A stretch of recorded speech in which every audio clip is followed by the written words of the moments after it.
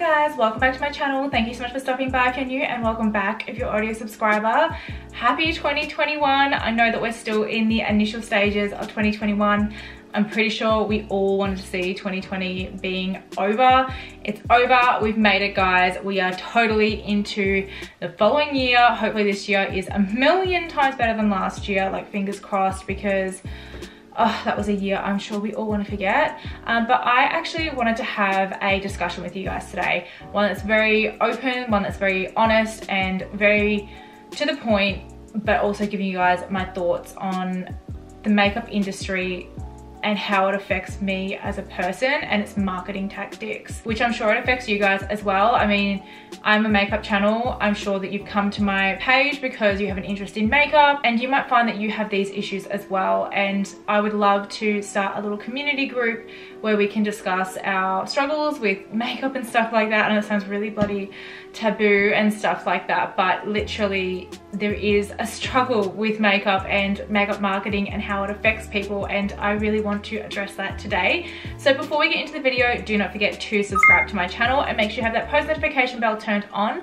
I upload every Tuesday and Saturday at 6 AM Melbourne time, so make sure you are ready for those. I know that a lot of you guys haven't been able to see my content in the lead up to Christmas time. It kind of got buried in the algorithm and stuff like that, so definitely make sure that you have your notification bell turned on so you don't miss that. I'll also have my Instagram handles on the screen for you guys to go and check me out over there. I am going to be trying to be a lot more active on Instagram this year, I promise. So definitely make sure you are following me over there so you can keep up to date with everything.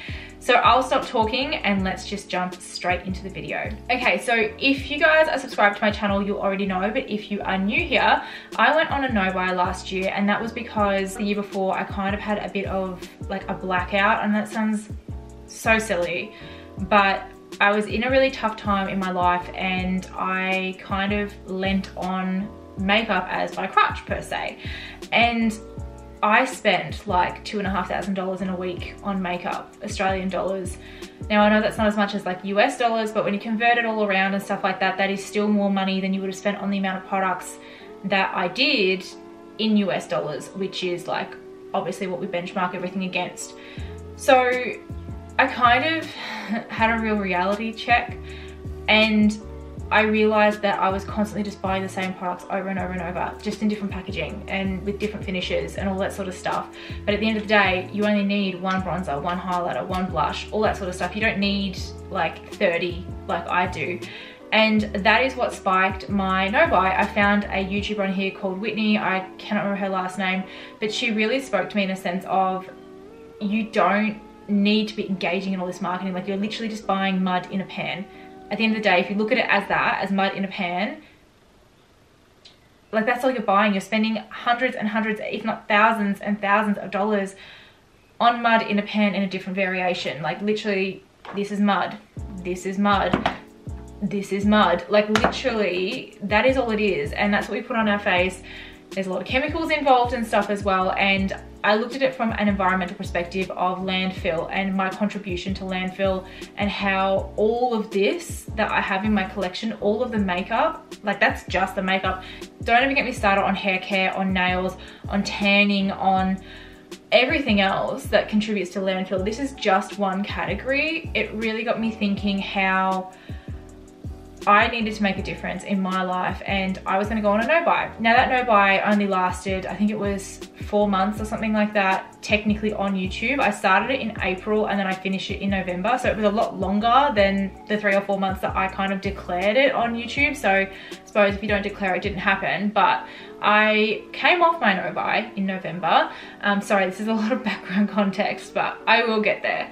I came off my no-buy in November, and quite rapidly after that I made a haul on YouTube. I bought some products from Sephora. I bought 2 eyeshadow palettes, a mascara and a highlighter. Now I was so excited to have those products. Like, don't get me wrong, I was so excited. But it was like I'd taken the lid off something that had been suppressed for so long, and then I just went from 0 to 100. I was ready to drop some coin on makeup, and it wasn't a matter of like a little bit of coin. It was like I was ready to drop something like $1,000 like that, just because I had given myself a little tiny bit of that feeling, and it made me feel really, really good. It just, it makes you feel good. Like, makeup is not discriminative. Like, yes, actually, sorry, let me take a step back. Makeup can be discriminative. I do feel like there are a number of brands that don't have a big enough shade range to accommodate for the deepest of skin tones and the fairest of skin tones. It goes both ways. Also, I do see that a lot of them are quite yellow toned versus pink toned. It's very, very interesting to see how it can be discriminative, but that is a completely different video. Let me know if you want me to do a video on that, because I would love to go into that topic. That's actually a really, really interesting topic that I would love to do some research on. But when I say makeup is not discriminative, I mean on your size. So for me, I'm quite sensitive to my body image. I have a lot of body image issues. I will address it on my channel eventually. It's something that I've wanted to do because I would love to help people, but it's a very touchy subject, and I just don't know if I'm ready for that just yet. I will do it one day, just not yet. Now, I find that when I have a significantly stressful time in my life, I do tend to resort to an abundance of eating food. That's my stress response, and obviously through doing that I gain weight. So when I gain weight, my clothes get tight, and I don't want to be purchasing more clothes because I'm going to be purchasing like a bigger number than what I'm used to seeing, and that really messes with me a little bit. Not a little bit, it actually messes with me a lot. But makeup doesn't matter. It doesn't matter what size I am. I know makeup is going to make me feel good. It's going to make me look good, and like, I can buy a heap of it and none of it's like not going to fit per se. It's not going to make my skin feel gross or my body feel like it's too big, it's taking up too much space. It's not going to make me feel bad. Like, makeup makes me feel really, really good. And I feel like I did that haul and it just started the problems again. And I think what I've come to realize is that for me, I actually don't know if I can stop being on a no buy. I actually need to have a goal of trying to get my entire makeup collection into one drawer. And I've been struggling with what I've wanted my content on this channel to be. And I think I want to focus it more on makeup usage. Like, I love makeup, don't get me wrong, I love all this sort of stuff, and if I was ever to be sent PR from a brand, I would definitely take it. Like, it's something that I would be so grateful for, but at the same time, I do need to think about the financial impact that I'm causing on myself and the financial impact that it causes on you guys as well. Like, I am going to recommend products that I love, that I recommend that you should purchase if you are looking for a long-term product that's going to last you into the future. I love trying new products. Like, one of the products that I purchased recently was the Natasha Denona Glam Palette. Now, I'm wearing that on my eyes today and I love it. I actually think that this is going to be my wedding eyeshadow palette. I love it that much, and I've only used it literally once. I know I uploaded that whole video in December and it's currently like January when you see this video, but I'm filming it in December, so it's all kind of come within close proximity to itself. But I love this. I definitely don't think this was a waste of money, because I feel like now I'm going to get my bridal look out of this. I'm thinking of doing something like what I have on now, except obviously with lashes, but that's a win. But I still have 23 other eyeshadow palettes in my collection. I didn't need that one. And I think that is the main issue that I'm trying to get across here, is that I struggle with differentiating between needs and wants. I don't need more eyeshadow palettes. I don't need more bronzers. I just want more bronzers, because, like, for example, I've seen the Charlotte Tilbury bronzer and I want that bronzer so bad, and I've nearly bought it on a number of occasions, but I've stopped myself. I will buy it eventually, but I have to have a reason to buy it. Like, it's not fair for me to just be like, oh, I feel like buying it, so I'm going to buy it. Like, it could be a gift for a birthday present. It could be something to signify me meeting a milestone. Say, for example, I am going to do a video on my intentions for 2021, and reaching 2,000 subscribers on YouTube is going to be one of my manifestation goals. And I just feel like if I meet that goal, then I can have the reward of that bronzer, for example, instead of being like, oh, I'm having a down day, I'm going to buy that bronzer. I think another issue that I faced is, so I do use Afterpay. Like, I think it's really easy to track because I budget all of my expenses down every single time I get paid fortnightly. And if I afterpay something, I can get quite a big order, but then still stay within my budgeted amount of my spending money per se. I will do a video on my channel as well this year on how I break down my spending and my budget and how I allocate things and how you can be more financially successful this year. Because I do feel like we all need to start thinking about other ways to generate income and being smart with our money. If the taught us anything, it's definitely that. So I will definitely do that as well. But I do use Afterpay. And then when Black Friday came along, like there was so many incredible sales.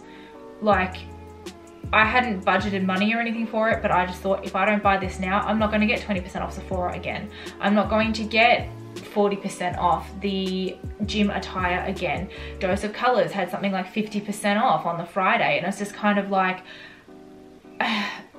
I think I did end up buying from Dose of Colors on that occasion, but it was one of those things where I couldn't pass it up, and it just went from one thing to another to another to another. Like it was a matter of, oh, it's on sale, I have to get it, and I have to get a heap of stuff, and I have to get it right now. And I could literally feel myself going down the rabbit hole so quickly, and I could see that I was about to spend something like $1,000 very quickly without even thinking about it. And because I've purchased 2 perfumes, I haven't had a perfume in a really long time because I haven't left the house. I haven't needed to have one. And I've always wanted Good Girl by Christina Herrera, I believe that's who it's by. And then I also really wanted the YSL Mon Paris. They were both on sale on Catch of the Day, and I buy heaps of stuff from Catch of the Day. I love it. It's kind of like my Amazon in a way. And that was like $300, like almost $300 like that. And then I was going to be like, okay, now I want to get the Pat McGrath palette from Sephora because it's 20% off, and then I want to get some stuff from Mecca, and then I want to get some stuff from Morphe, and then I want to get some stuff from Dose of Colors. Like I just was ready to drop some serious coin because it was on sale, and it wasn't really very smart of me to work that way, because I knew that I was going to get the gratification that I had before my no buy, and I was going to have learnt nothing, and I was going to end up back where I was prior to the no buy, doing exactly the same thing that I did after I returned from England a couple of years ago. And I literally just thought to myself, I actually need to structure my finances so that there is literally no way that I can access more money than, sorry, that was a bird, my window's open. So there's no way for me to access any more money than I actually have allocated to me for spending. So I have done that. I have worked out a way for me to control that, but I just wanted to come on here and tell you guys that marketing is so strong. Like the marketing for Black Friday, the marketing for Christmas, the marketing for Boxing Day, the marketing for New Year's, the marketing for Australia Day that's going to come up. Like the marketing is what really speaks to your soul and what can really affect you achieving your financial goals throughout the year. Like I said earlier on, I have been really struggling with the direction that I want to take this channel. I love makeup. I absolutely adore makeup. It is a very big part of who I am. I am a makeup artist. This is who I am, but I do go through struggles like this quite regularly. But I want my channel to shift a little bit in a sense that it's not going to be about product reviews. It's not going to be about the latest eyeshadow palette. It's not going to be focusing on that. It's going to be focusing on a collection that I have that I love. There might be a couple of hauls sprinkled throughout there every now and then, but that would be a collective haul of things where I have rewarded myself for meeting certain milestones, like I said, and stuff like that. But I also want to really hone in on the struggles of this industry. Like this is such an incredible industry, but it can be such a toxic one as well. And speaking from experience, being in makeup artistry, there's a lot of pressure on makeup artists because the beauty industry is so accessible now. And that's what YouTube does. And that is fantastic that everybody can be excellent at makeup every single day. But I do want to dive into this. I do want to dive into brands and how they address people. I want to talk about products. I want to talk about luxury. I want to vlog for you guys. I really want to do what I eat in a day. Like I want to be more me on camera than I ever have been before. But I think it's important for me to be very open and honest about the struggles that I'm going through with my makeup spending issues. So my mentality for this year is going to be, I am not necessarily on a no buy per se, but I only get to make one order a month from Sephora or any online forum, whatever that may be, Mecca or Cult Beauty or whatever. I'm only allowed to make one order and I'm not allowed to spend any more than a maximum of $200 per month. Because when you break that down, that's still $2,400 a year. Now that is my maximum. That has to account for repurchases and also trying new products, just so I can be on top of things for you guys, because I do want to be able to give you guys my honest opinions on things, because that's what this is about. I want to be extremely honest, extremely upfront, but I just want to be open and honest with you guys that if you are thinking about going on a no buy, when you come off the no buy, it's actually not as easy and seamless as it may seem online, because I don't think people talk about their struggles, and I definitely want my channel to address those struggles. Like, I want to be honest. So this video was very much reveling and kind of just getting my thoughts out there and telling you what my intentions are for this year. I do have a separate video coming with my intentions for 2021 coming up, so definitely make sure you are subscribed to my channel so that you don't miss that.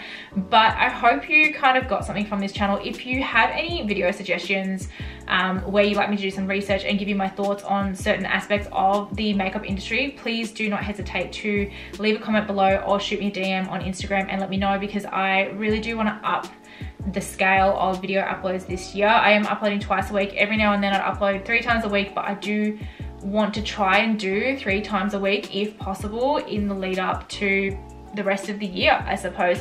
I just need to get my head around my schedule in order to do that, and yeah, I really enjoy uploading for you guys, so I would like to make that a thing. But thank you so much for stopping by and spending your time with me. I hope you enjoyed this video. If you have made it to the end of the video, leave a love heart emoji in the comments below. I'd love to see who actually made it to the end of this video. That'd be like so interesting to see.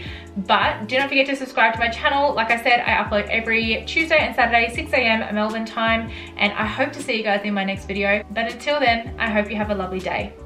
Bye.